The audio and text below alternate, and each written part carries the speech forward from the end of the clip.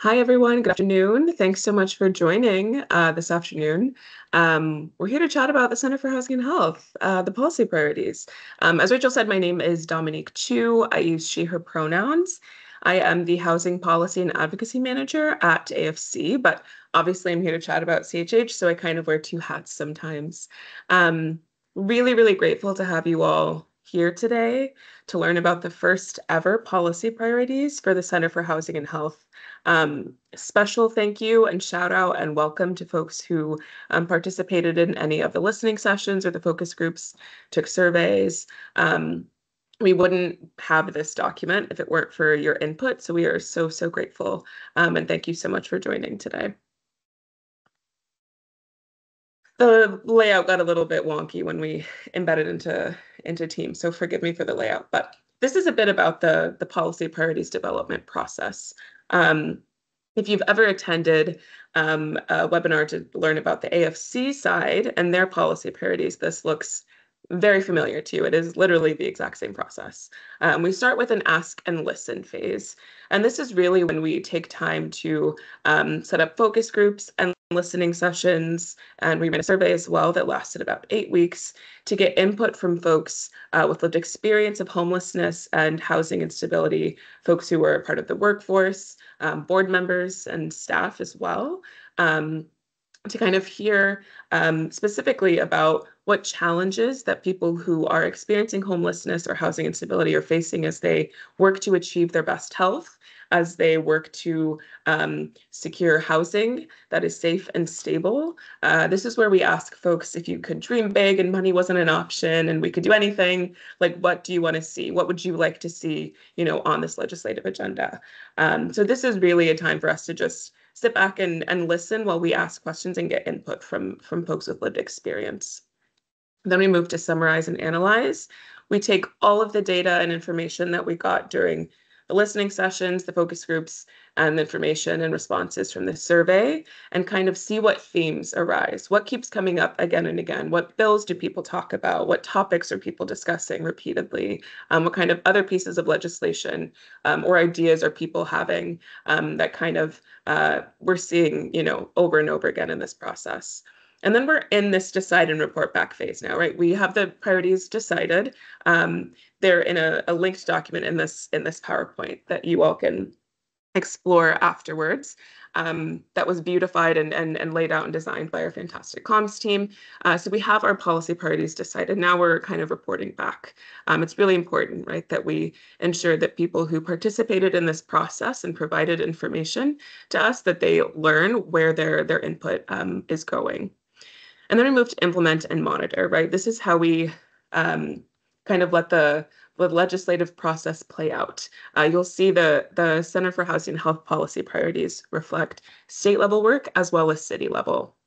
That's one difference between the AFC policy priorities and the CHH ones, is that for CHH, we're doing multiple levels of government here, whereas the AFC side really focuses on state level work. So that's a bit about the process for developing these policy priorities. Just a little bit of a breakdown of kind of who was providing this information. We did focus groups, we did a survey. We had 6 focus groups with 54 unique participants. We had the Center for Housing and Health Community Advisory Board, or CAB. We had the Lived Experience Advisory Council, the Youth Lived Experience Advisory Council, the Getting to Zero Illinois Housing Committee, which is a group that is co-led by myself and Jen Jimenez. We heard from the CHH and AFC housing staff, as well as the CHH board. Our survey, which was open for about 8 weeks, had 72 respondents, was statewide, was also, we received responses from folks with lived experience and folks in the workforce as well. So that's a bit about our focus groups and our survey. This is a slide that I shared kind of at the top of all of our listening sessions, right? I wanted to make sure that the policy priorities and the work that we're doing around this legislative agenda are really reflective of the mission and vision of the Center for Housing and Health. So the mission of the Center for Housing and Health is that CHH honors every person's right to a home and healthcare by bridging the housing and healthcare systems to improve the lives of Chicagoans experiencing homelessness. The vision is that every person has a place to call home that helps them reach their full potential, right? Inherently, housing is healthcare and housing is a human right. Then we, of course, have housing is a racial justice issue. Um, this is not shocking to many of you probably, but 80% of Chicago's homeless population is Black. So this is an issue that is really, really rooted in racial justice. And we know that as we work to end homelessness, we're working towards doing our best to achieve racial equity, right? And also, we're working inherently at ending the HIV epidemic as well, which impacts the exact same populations, right? So this is kind of our areas that we're working to align our legislative agenda. So let's move now into the priorities themselves. We have a much smaller agenda than AFC does. It's me and it's going to be all of you when it comes time to do our advocacy here. But we have four areas of work. We're starting with the Senate Bill 2158. This is Stop the Revolving Door from Reentry to Homelessness to Prison. This is a bill with the Chicago 400. I'll deep dive into all of these in just a moment. We have the behavioral health transformation, also called the 1115 Medicaid waiver. We also have state and city budget work. With specifically the city budget, we're talking about funding for the flexible housing pool. Once you get these slides afterwards, this link here goes directly to the policy parties document, which is housed on the Center for Housing and Health website. All right, so let's start our deep dive here. So the first policy party we have here, state level, Senate Bill 2158, which is our bill with the Chicago 400. Well, the Chicago 400 bill that we are supporting them on. Subtitle here, Stop the Revolving Door from Reentry to Homelessness to Prison. As a reminder, the Chicago 400 is a group of Chicagoans who are experiencing homelessness due to really harmful housing banishment laws. These are folks who believe heavily in accountability and believe that, in their words, that they have paid their debts to society. They have been held accountable and now are being held back, specifically in the way of housing and employment opportunities due to really harmful housing banishment laws. Another piece of this is that when someone is listed on one of the state's conviction registries, they are forced to register every week in person at a police station rather than annually or quarterly in the way that house people do. So there are a lot of layers to how these laws are really harming people and their ability to move forward. The Chicago 400 is a group that AFC and CHH have come to know well. We worked on a storytelling training series and showcase with them about a year ago. I can also share with Rachel the link to that. It's on YouTube if you are interested in hearing they're really, really moving stories from the guys there. But back to the bill. Senate Bill 2158 would do a few things. Reduce housing banishment zones from 500 feet to 250 feet. It would allow folks experiencing homelessness to register at police stations annually or quarterly, like I said, in the way that housed people do. And then it would reduce failure to register penalties from a felony to a misdemeanor. So this is a bill that's been in the works for a while. And to be transparent, we're actually reintroducing it next legislative session. So come January, February, this might actually have a different bill number. But when that happens, we'll be sure to keep folks up to date so you know kind of what to look for in your own advocacy efforts. Then we're moving on to the also state level, the 1115 Medicaid waiver or the behavioral health transformation. So a bit of background here. The Illinois Department of Healthcare and Family Services, HFS, they applied to extend by 5 years an already existing 1115 Medicaid waiver, and that application has been approved. I think we're shifting the language, forgive me, to behavioral health transformation. But essentially, HFS applied to be able to provide additional services that aren't yet covered under Medicaid. So a few examples include employment assistance, services for people who are returning from prison and jail. And then, of course, because it's on our policy priorities agenda, housing supports as well. Our goal with CHH is to advocate for full and equitable implementation of the behavioral health transformation to make sure that Illinoisans who are enrolled in Medicaid and who are living with chronic conditions, experiencing homelessness or housing instability, or have experience with the criminal legal system, um, will benefit from these additional services and have a better opportunity to achieve their best health. Specifically, one focus of our work will be to advocate for Medicaid to adopt a streamlined billing and reimbursement system for supportive housing services. I will also say that this is work, too, that we have tried to engage the Getting to Zero Illinois Housing Committee in. This is not like a meeting by meeting or day by day piece of work for them necessarily, but as folks who do this work and work directly with people experiencing homelessness and housing instability, we envision that there will be opportunities for them to provide feedback on how this implementation is going. And in fact, we've already had some really, really helpful feedback from them. We've been able to build connections with a couple of folks who are sitting really at the table, who are kind of making decisions and discussing about how this behavioral health transformation will play out across the state. So if you actually are someone who has questions about this or is more interested in learning about this, my contact information is at the end. If you work at AFC or CHH, you know how to reach me, I guess. I'm happy to either answer some questions for you about this or get you in touch with someone who can answer them well, because I will confess that I am not an expert on Medicaid. The next thing here at the state level is around the state budget.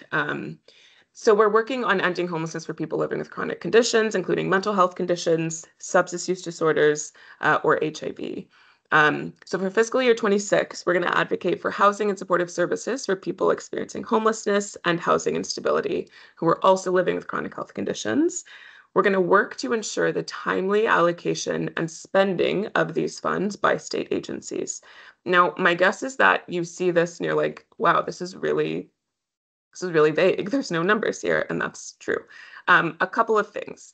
One, there are other organizations who also do a lot of housing advocacy. Think Chicago Coalition to End Homelessness, which is formerly Chicago Coalition for the Homeless, the Supportive Housing Providers Association, or SHIPA, Housing Action Illinois. We're going to start having conversations with them about what their asks are going to be, and we're going to align our state budget ask with theirs. That's one piece of this. The second is that the state does have a plan to end homelessness. It's called the Home Illinois Plan. I'm sure many of you are already familiar with this. And within the last legislative session, I believe, and someone can correct me if I'm correct about this, there was $290 million allocated to the Home Illinois Plan. So our job, too, will be to make sure that that funding is allocated and spent in a timely manner to ensure that we can achieve our goal of ending homelessness in the state of Illinois. And then we have here also the City of Chicago, our city budget ask. We are advocating for funding in the city's budget for affordable housing and supportive services.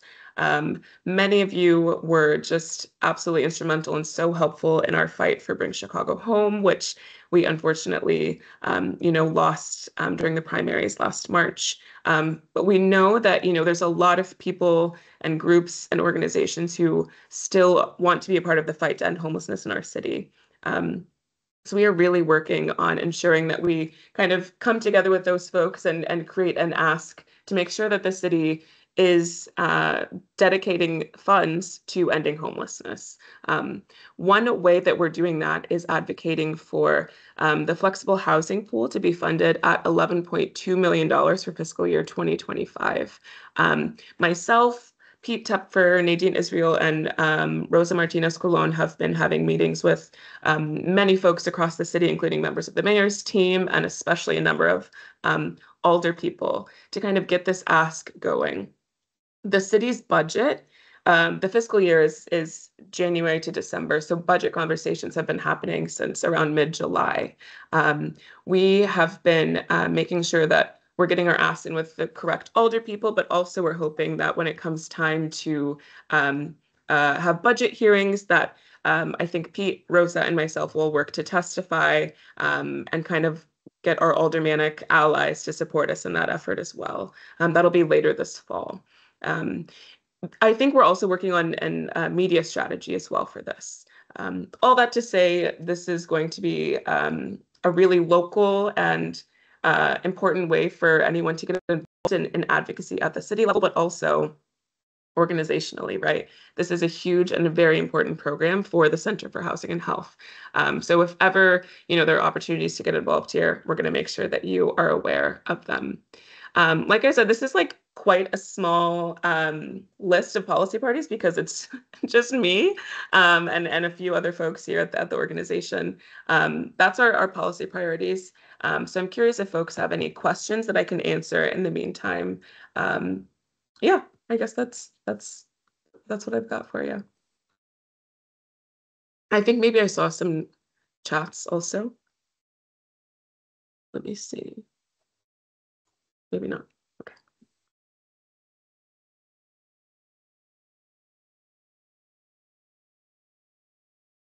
I'm seeing applause. Thank you. Thank you. Thank you, Timothy. I like to keep it short and sweet, guys. Great job, Dominique. Okay. Thank you, Pete.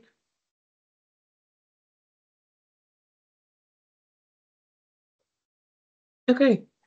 Oh, I see I have a someone come off of question for mute. you, Yeah, Dominic. Rachel. Yeah. If somebody wants to help with advocating for any of these excellent priorities, what are some things that they can do? Yeah. First, you can text AFC to 40649 and get text messages about kind of our advocacy work that we're doing. And then also, the policy priorities for CHH, like I said, they're state and they're city, right? So there's going to be times actually throughout the year to get engaged in this work. One thing that we're actually really hoping to potentially do this year is do a housing specific advocacy day. This is going to be a work that the Getting to Zero Illinois Housing Committee will be participating in and helping to plan. So if you are someone who's interested in housing advocacy and would like to go down to Springfield, I'll definitely be sure to keep you in the loop there. You can just reach out to me and I'll be sure to kind of keep you up to date about that process as well. And then we're also going to have, I don't know if you all remember the act. Why is it escaping me? Timothy, you might have to help me out. The Mobile Action Center. Um, that's going to be a really, really fantastic way, an easy way for you to engage with these pieces of legislation or these policy priorities as well.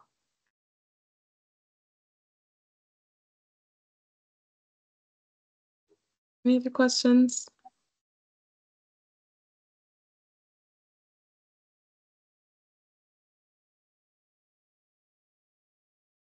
That's okay. If not, just wanted to say, I know there's a number of people in here, and I said at the beginning, but I know folks have hopped on, but just a tremendous thank you to anyone who's on the call right now and participated in focus groups and listening sessions and took the survey because we really truly cannot do this work without input from people with lived experience and people who work, front line at direct service. So this is really a testament to your input and to the advocacy that you've already done. So we're really, really excited to keep working with you as we work to end homelessness in Chicago and across the state.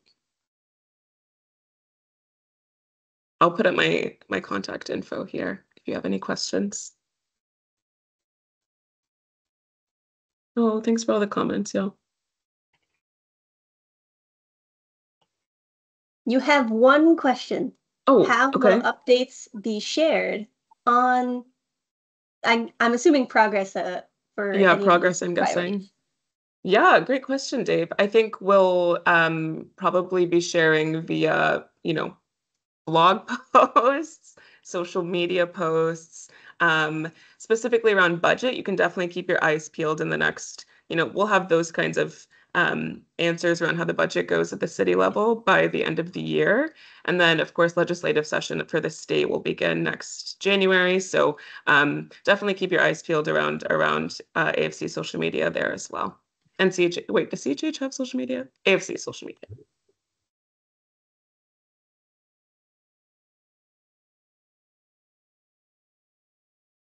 Thanks for that question, Dave. Thanks, Jen. Shouts out to Jen for the GTC Housing Committee work.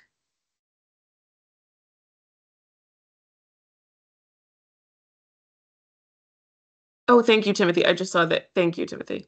Yes, these slides also, I think, Rachel, can be shared too, right? And there's a link to the policy parties document there as well. So you can definitely check that out as well.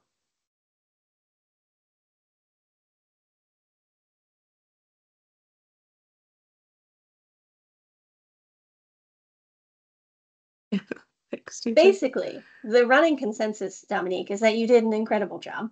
Wow, that's That's kind. why there are no questions. Yes, for those of you who are internal staff at AFC, stay tuned for an email from me with the slides and the recording attached. If you are external and you want to be able to share this with folks, give me a minute on that. I work internally, so some of my ability to share things externally is a little bit limited, but I can partner with our comms team to get something that is externally shareable ready to go. And I already got an email from somebody who needed it. So if you would like that, please feel free to reach out to me. Happy to assist. But otherwise, you know how to get in touch with Dominique and to stay tuned on all of the policy updates as they happen for housing and for AFC, broadly speaking. Thank you again so much, Dominique. You rocked it. This was great. Looking forward to having you back next year, it sounds like, Absolutely. for another round of policy priorities for the coming year. Yeah. And Tim, I know we have to schedule one probably as well. Hit me up. uh, and that's all, folks. Thank you so Wonderful. much. Thanks, y'all. Enjoy your lunch. Bye. Bye.